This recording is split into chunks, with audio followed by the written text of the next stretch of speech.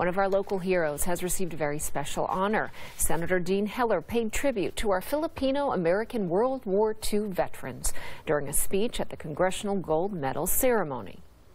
Sergeant Baldonado, thank you for fighting.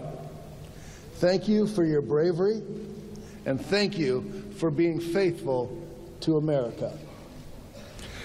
This day is for you and for every other World War II Filipino veteran, even those who have not yet to be recognized for their service. This medal ensures your place in history. Sergeant Regalado Baldonado of Las Vegas was just 15 years old when he joined the Army in 1942. Greatest generation right there.